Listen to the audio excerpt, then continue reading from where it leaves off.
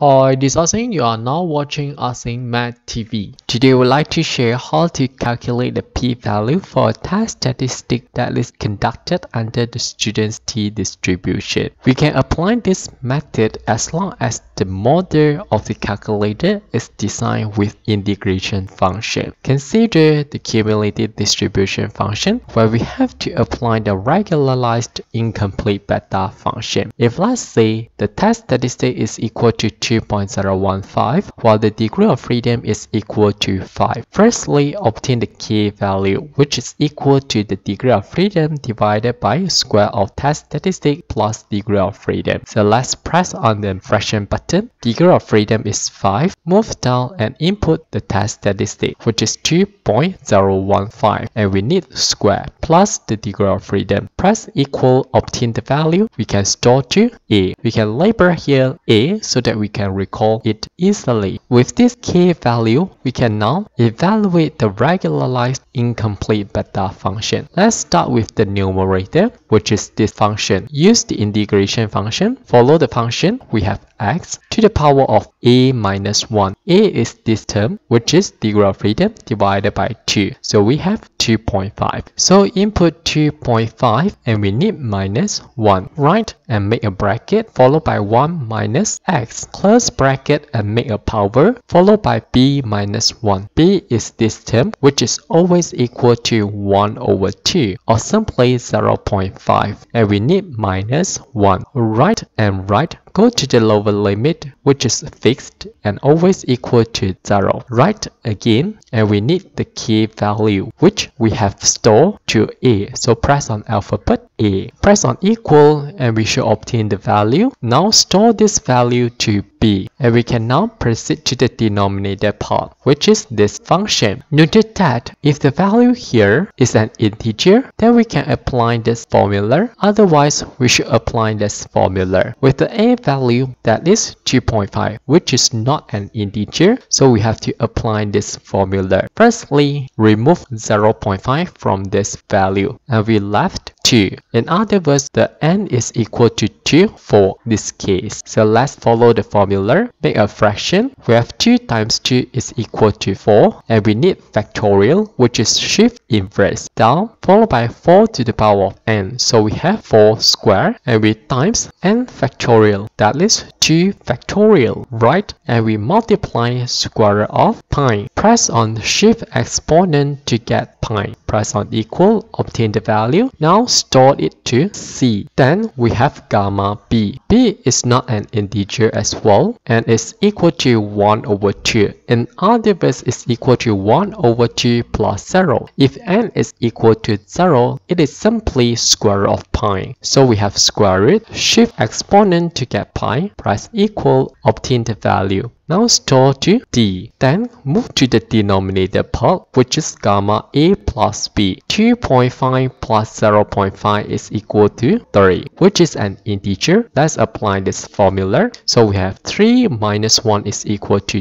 2. 2 factorial equal to 2. With all these values that we calculated, we can now substitute to this regularized incomplete beta function. So we should have fraction, the numerator, that is this value, which we store to b. Move down, we have this function, which is another fraction. So press on fraction button, and we need gamma a, that is this value, that we store to c. Multiply gamma b, that is this value, that we store to d. Move down and we have gamma a plus b, which is this value. So we have 2. Press equal and we should obtain this term. Lastly is to obtain the cumulative distribution function, which is 1 minus 1 over 2 times this value. So we have 1 minus 1 over 2, right? And we times the answer. Press equal and we should obtain the cumulative value. And lastly is to obtain the p-value. Since t is positive, so which means that we need a right-to test. So we have to take 1 minus the value and obtain the p-value, which is equal to 0.05, rounded to the nearest 2 decimal places. If this is for 2-2 test, we have to double this value. We have tried for positive test statistic. Let's try one for negative test statistic, that is a left tail test. Let's reset the calculator. Similarly, also start with the k value. So make a fraction. We have degree of freedom 8 for this case. Now, the test statistic is negative 1.5. But then refer to the formula since always take square, which means that the negative is not important. We can input as positive 1.5 with a square and we plus the degree of freedom 8. Press equal. Now store to a. Next is to determine the numerator of the regularized incomplete beta function. So we have integrate also x to the power of a. A for this case is 4. So we have 4 minus 1, right? Make a bracket. 1 minus x, close bracket and make a power. Again, b is fixed, which is always equal to 0.5. And we need minus 1, right? And right, the lower limit is always 0. Right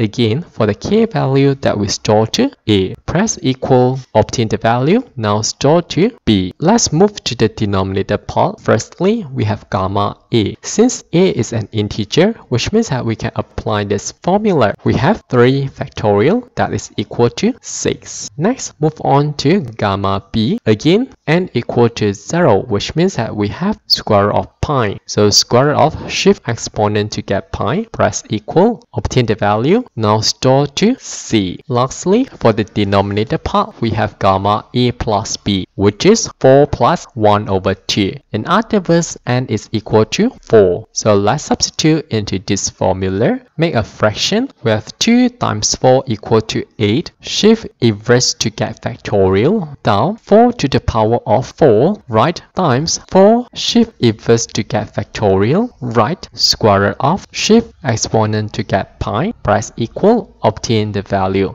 Now let's store this value to d. With all this value, let's substitute into this regularized incomplete beta function. So let's press on the fraction button. Firstly, the numerator, that is alphabet b. Move down, make another fraction. We have 6 times c divided by d. Press equal, and lastly is to take 1 minus 1 over 2 times the value that we obtain. Press equal, obtain the cumulative value. Note that since this is always square, which means that this function did not consider whether the test statistics is positive or negative. In other words, this function will always compute the value that is from negative infinity up to a point on the positive side. So which means that we have to always take 1 minus to obtain the p-value. This is because we know that the student's t-distribution is always symmetric, which means that to obtain the left tail is equivalent to obtain the right tail. So let's take 1 minus the answer and obtain the correct p-value. Also, if this is a two-tail test, we have to double the value. Okay, that's all for this video. Thanks for watching. Hope you like this. See you.